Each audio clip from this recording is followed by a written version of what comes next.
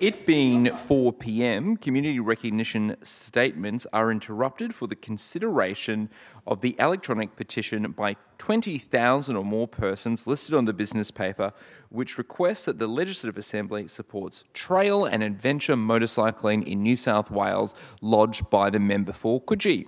The question is that the House take note of the petition. I call the member for Coogee. Thank you, Speaker. I rise today to speak to this petition that's been put forward, and I'd like to take note that over 20,000 people have signed this petition, and it takes a huge amount of effort to get 20,000 people to sign this, and it actually happened well before even the due date that was there. And I want to say that is a testament to your advocacy, and it is a clear demonstration that you are a significant stakeholder and recreation group that should and does have a voice at the table and should at least be heard. Mr. Speaker, 20,000 signatures, 20,000 dirt bike riders are obviously a significant stakeholder group, and yet the Minister has not met with them to discuss their very real safety concerns that they have about riding on fire tracks and their desire to have a considered and strategic conversation about the future of their recreation. Mr. Speaker, there are misconceptions about who trail bike riders are, and the public stereotype of young hoons tearing around town is so far from the truth. Riders come from many different ethical backgrounds, including European, Mediterranean, North and South American, African, Asian and Indigenous First Nations Australians. They're employed as lawyers, paramedics, firefighters, restaurant owners, tradespeople, traffic controllers, military personnel, transport workers, teachers, and many, many more. They're a diverse group of people who love what they do, and they want to have a considered conversation about the future of their recreation that they love. Mr. Speaker, ultimately this debate is about ensuring that key stakeholders in a recreation and sporting group can meet with ministers to raise concerns that they have. The fact that my constituents, members of a substantial recreation community group, were told that they could not meet with the minister to discuss their concerns is deeply frustrating. It is absolutely shameful, and so I'm supportive of having this discussion here in this parliament, the People's Parliament, where people can raise their concerns and raise awareness about this issue. Mr. Speaker, trail bike riders want to have an open dialogue with the minister and figure out a mutually amicable way to have trail and adventure riders made legal, safe and accessible to the public. They are disheartened by unwillingness of this government to meet with them and discuss their concerns and to find a solution. Mr. Speaker, I agree with concerns of environmental groups, so I'm supportive of finding appropriate land for dirt bike riders, and there must be more effective use of underutilised land that can address the safety concerns raised by dirt bike riders without negatively impacting our native ecology. The fact that the minister has refused to have this conversation or investigate this matter is unfair to both parties. The Motorcycle Council of New South Wales wants this policy to be considerate of land and ecology and is very insistent that land choice be suitable. This is language that is reflected in this petition. Ultimately, this petition is one about safety. It's about registering vehicles, and it's about recognising the over 20,000 people who want to have a respectful conversation and to find a solution to save a sport and the recreation that they love. To date, the minister is refusing to meet with riders to find this solution. Mr. Speaker, one of the unintended consequences of the government's approach to date is that it's fostering and facilitating illegal behaviour. Mr. Speaker, there is no excuse for illegal behaviour at all, and trail bike riders that I've met with wanted to meet with the minister to address this issue and to have a conversation about solutions to this problem. Those doing the wrong thing will absolutely be punished for doing so, but having a considered and conversation about solutions and eliminating this behaviour in the first place is incredibly significant. Mr. Speaker, riders want to work with the government to eliminate illegal behaviour and activity, but this can only happen if the minister is willing to meet with them. Mr. Speaker, trail bike riders tell me that they do not feel safe on shared tracks with four-wheel drives. Treating trail bike riders the same way as four-wheel drive riders is discriminatory to the trail bike riders and completely ignores their safety concerns. Mr. Speaker, a dialogue needs to occur to ensure everyone feels safe. This debate here today is because a significant stakeholder and group in our community have been ignored and left in the dark. Speaker, the government must meet with riders and work with them to find a solution. The question is that the House take note of the petition. I call the member for Mulgoa. Thank you, Mr. Temporary Speaker, and I would like to thank the member for Coogee for bringing this petition to the House and for noting the concerns and giving air to the concerns for the riders and those representing the Motorcycle Council of New South Wales. I also would like to put on the record that this opportunity for the people of New South Wales to engage in debates on topics that they're passionate about and that they are interested in was actually an opportunity that was brought to fruition into this Parliament of New South Wales by the former Liberal Premier, the Honourable Barry O'Farrell, and I would like to acknowledge his work in providing this avenue for the people of New South Wales to actually raise their specific issues that are personal and that they themselves are passionate about. So I thank the member for bringing this petition to the House. This government, the New South Wales Liberals and Nationals, is making significant investments in our national parks to tackle the challenges that are facing the long-term survival of our native plants and animals, to expand Aboriginal land management and stewardship, and to deliver new and improved experiences for park visitors and tourists. The level of investment in fire management, feral animal control and threatened species protection is currently at record levels across the New South Wales National Parks Estate.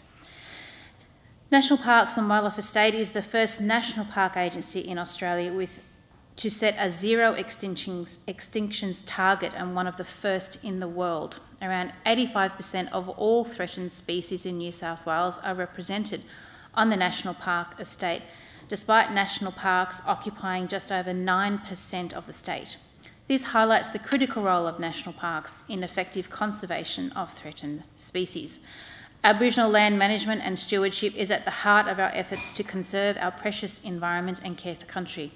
This government has commenced the development of a new model for Aboriginal joint management of national parks, and this new model will be built on efforts to ensure land management techniques remain best practice while also providing for continued public access and visitation. The New South Wales Government is also investing $450 million in more than 200 visitor infrastructure projects across the state by 2024. When developing these new visitor experiences and facilities, the focus is on sustainability and on balancing the needs of people and conserving the environment. Enabling people to access parks by vehicles is an important part of the visitor experience. Arrangements for vehicle use in national parks are set out in park plans of management and the NPWS vehicle access policy. Under the policy, vehicle access, including four-wheel driving and registered trail bike use, can be appropriate in certain places in certain parks where it is compatible with the conservation and visitor management objectives of the park. There are currently over 10,000 kilometres of public roads and trails in national parks accessible for recreational motorcycle riding. Motorcycles that are registered and riders that are licensed may access this large network. Earlier this year, the government added over 30,000 hectares of state forest to establish the Gardens of Stone State Conservation Area, together with additions of land to the Gardens of Stone and Wallamai National Parks. NPWS is also responsible for the management of several flora reserves. I'm advised that under existing Forestry Corporation of New South Wales policies, off-road, off-trail or single-track vehicle use are not permitted. Despite this, in many current and former state forest lands, I understand high levels of unauthorised off-road vehicle access have occurred. I am also advised that significant environmental degradation is apparent in many of these areas, including soil erosion, watercourse sedimentation and damage to management trails and vegetation. NPWS is managing these current and former state forest lands consistent with existing policy and rules. That involves managing the environmental risks of unauthorised vehicle access in these areas, including via compliance and enforcement campaigns. Community consultation is key to informing management arrangements for these areas. MPWS is engaging with the community to prepare new management plans for these areas that will confirm future vehicle access arrangements. The New South Wales Government welcomes community views on the management of national parks. MPWS will continue to engage with key stakeholders and recreational users, including four-wheel drive and trail bike user group representatives. With respect to vehicle access, current legislative and policy settings are considered appropriate to achieve outcomes that balance the protection of conservation values with a variety of community recreational needs. The question is that the House take note of the petition. I call the member for Barwon. Thank you, Mr Speaker. I've been looking forward to this. In the interest of full disclosure, I love motorbikes. I collect them, I love riding them, I love owning them, I love looking at them and even just listening to the sound they make. I started at 4 and I have not looked back. While that might mean I have a bit of a vested interest in arguing in favour of this petition, it also means I completely understand the need for a strategic plan to develop trail and adventure motorcycle riding in New South Wales. I understand the excitement of jumping on a bike, starting it up, the vibration, dare I say the power. I didn't say between the legs, but letting it take you where you want to go. But that's just the problem. There are relatively few places you can go to legally ride a non-registered trail bike in Australia, which means there are a small number of people illegally riding their bikes in national parks or on private land or other public land and basically anywhere they can, and that causes all sorts of social disruption. I look at my towns like Walgett and Burke, levee bank towns, where you've constantly got problems with young people riding around the levee bank because they've got nowhere else to go. The usual thing a government might do to counter this is work on prevention, sometimes sending out a special squad of trail bike police to root out offenders and issue fines or impound bikes, which happens. But since those who love riding bikes are never going to lose the passion, it makes much more sense to find legal and safe ways for off-road motorbike riders to enjoy the recreation they love. A system of registering bikes and riders and using registration fees to create and improve designated riding areas would work much better than trying to stop it happening, similar to what we do in Victoria. The Australian fascination for anything with a motor in it goes back a long way. The love of motorbikes can be traced largely to the 1898 tour of Australia by the French motorcyclist Mademoiselle Anthilmina Serpollet, I think I got that right, who rode a motorised tricycle. She was a woman ahead of her time, inspired by her machine. A year later, the Lewis Cycle Works, a company of South Australia, produced its own motor triplet cycle, inspired by the French machine. Pretty soon, there were two-wheeled varieties, many of them imported from overseas, and some of the first people to take them riding were farmers. Men on the land saw motorbikes as a versatile alternative to riding a horse, one that would allow them to go faster. And you don't have to feed it, it's got fuel in, it's handy. It led to the first motorbike speedway event in Australia at Maitland Showground in 1923. Many of the competitors were farmers. Within a couple of decades, motorbikes became common, and in 1928, the Autocycle Council of Australia, now known as Motorcycling Australia, was established. Since then, the number of motorcycles purchased each year has gone up and up. Many driven on our roads, but statistics show that a significant portion of them, perhaps a quarter, were never registered for the road, but often used as off-roaders. It shows the persistence and growth of trail bike riding as a recreational activity. And we are talking here about single track and adventure riding. We're not talking about competitive racing. It's almost like sightseeing from the back of a motorbike. Not talking about going at 10 tenths, even though, you know, I'm a two-stroke man. I think Brian knows I'm a two-stroke man, so I do like going a little bit fast sometimes on the dirt. That's not what this is about.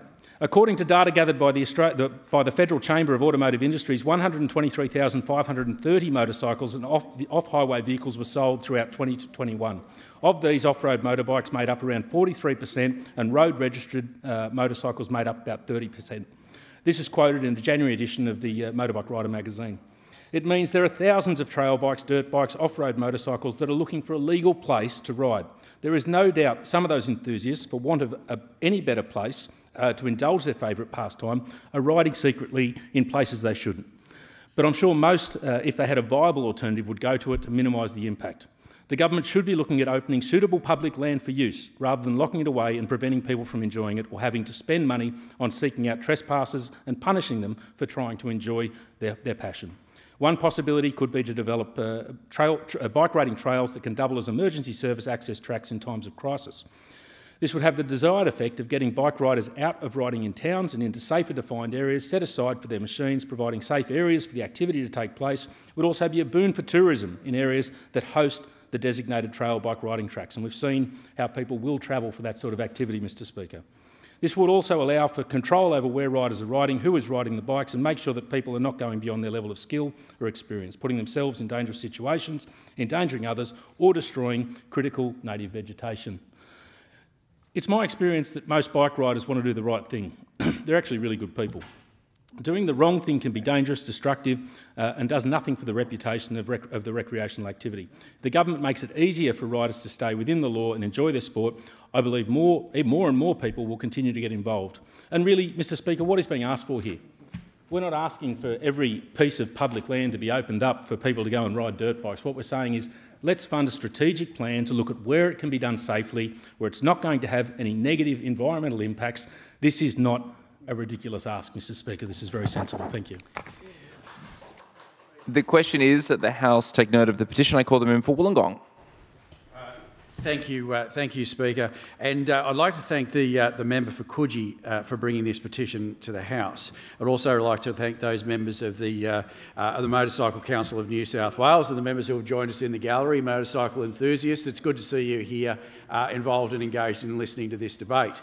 And as both the member for Coogee and the member for Barwon has said, this is about finding a legal and safe solution. Now, the fact that more than 20,000 people in the space of a couple of weeks have signed a petition saying that we just want to be spoken to like adults about this thing says that there's a problem, says that we need to sit down, says that we need to deal with this in a sensible and rational solution. Now, I grew up in Mount Kembla, and some of the people in the gallery might be aware of the Mount Kembla motorbike track that's there. It's been there for 60-odd years. Been there for a long time. In fact, my uncle used to race sidecars. He used to be on the sidecar. Crazy. I can't imagine doing it myself, but he used to be there. And for 60 years it's been operating. It uses former cedar cutting trails that is part of their trail, their enduro trials, and they became cow tracks when the cedar cutting ended in Mount Kembla and dairy cows moved in. They now become enduro tracks. They're now used by the RFS, the Mount Kembla RFS, to go in and deal with fallen trees and access to trails. But because of a line that got changed on a map a little while ago, it's also now part of National Park. And this has become a source of conflict because despite 40 years of not really enforcing any restrictions on there, now that there's a work being done on mountain bike trails in the back of Mount Kembla, that there's now a desire to enforce that restriction and enforce that limitation. But it's a bit short-sighted. Not only because there's been 40 years of existing use since there was a change in the lines on the map, not only because there's been 60 years of use of that, not only because Mount Kembla has produced, or the track up there has produced some of our best enduro riders in the country and best enduro riders in the world, but these guys have looked after that track for a very long time. They've invested in bridges and safe riding and the like, and what happens when that's removed is that motorbike enthusiasts and trail riding and venture riding enthusiasts and kids who get up there and have somewhere safe and legal to ride suddenly don't. They don't have anywhere safe and legal to ride. So what do? They ride in unsafe and illegal areas. They ride through the streets of Unanderra and the streets of Berkeley, and that has resulted in kids hitting parked cars and hitting pedestrians, and it's resulted in the deaths of teenagers. But that's the consequence of this. That's the consequence of this if we don't start to have an adult conversation about it. Now, I completely agree, as the member for Coogee said earlier in her contribution, that there are concerns of environmental groups. We don't want national parks damaged and destroyed. What we want, and what the petitioners want in this circumstance, is a sensible way of finding appropriate land on which we can do this safely, legally, sensibly, and with the understanding of everyone else who might be users of that part of land. It's looking at ways we can address the safety issues by using underutilised land that not only provides an outlet for a genuine, legitimate and great fun recreational activity, but also provides for a means of doing it sensibly and safely. And as has been pointed out in this debate earlier, the Motorbike Council of New South Wales also want a policy where they can look after the land, look after the ecology, look after the safety of riders, and make sure there's a suitable use of land. And this motion ultimately is about safety. It's not seeking terribly much. 2 principal points: that the Minister for the Environment provide funding for the development of a strategic plan for trail and adventure motorcycle riding, and amend the National Parks and Wildlife Policy so single-track trail riding is permitted in suitable areas. Now, there's a couple of key elements in that: development of a strategic plan, amending a policy, and finding suitable areas. And the second point of this petition being that the Minister for Transport introduced recreational registration similar to the current Victorian scheme that enables better compliance with legal requirements by trail bike communities. Now, it's a little known fact. I mean, a lot of people discussed what happened during COVID, but it's a little known fact that bikes were among the biggest selling things that were bought during that time. We've got to find a sensible solution, and we've got to do it in an adult manner. Thank the House. The question is that the House take note of the petition. I call the member for Heathcote. Thank you, Mr Speaker. And first of all, I'd like to congratulate and thank the member for Coogee for bringing this petition forward. And also I thank the petitioners for the outstanding work you have to collect the amount of signatures for that petition. I had a extensive visit by a member of the Motorbike Council, and it was very enlightening. I'm not a bike rider, but I can imagine a pastime like we're discussing today. There's no better place to come than the seat of Heathcote. We've got that many extensive state forests, fire trails. We've got not necessarily border land, but we have land that horse riding is on, and it's extensive through state forest and the national parks. Those areas should be for recreation. That's what they're set aside for, and that's exactly what we're talking about today. The discussion I did have, though, is the transitioning and the opportunities we do have into the future for allowing motorbike riding within these areas and setting up regional centres where people will be coming and trying different types of tracks, but under a safe guise, so it's well maintained, and you know, dangers of overhanging branches and everything are taken care of. But we also discussed the transitioning to electric motorbikes. I know a member for Coogee's got an interest in electric motorbikes. Into the future, there's opportunities there for setting up, you know, proper parks, enabling not only petrol-driven but electric motorbikes to enjoy the tracks. I've got an off-road push bike organisation in my electorate who started from scratch in Helensburgh. They took over again, like the member for Wollongong. It was old forestry tracks and entrances. They've cleaned that up completely. The national parks have been working with them. They've put gutters. They've made sure that there's no erosion issues. They've completely maintained the track so that there is a safe and sustainable way that they can follow their sport. And this is what I think we should be looking at, exactly what we should be looking at for this issue, and allowing in certain areas within probably, you know, every couple of seats, having an area where motorbike riders can go and enjoy the outdoors with their families in a safe and managed way. Just on the off-road push bike, people, it actually is like a honey, bees to honey. Now that there's push bike mechanics that come and set up on the weekends because there's opportunities for them to sell equipment, same thing can be done at some of these regional areas that we're discussing as a setup and a safe area. So if you have a blowout, there's tyres there available for you to replace it. If you have a chain broken, there's obviously mechanics there to help you. And also have a flat parking area, have it properly maintained so that you're not just in the bush, you know, in a muddy area. You've actually got a bit of tarmac to bring your vehicle in a safe and manageable way. So I had some notes here about what national parks have been doing, but you know, every year 60 million visitors are made go and visit national parks to support the New South Wales economy.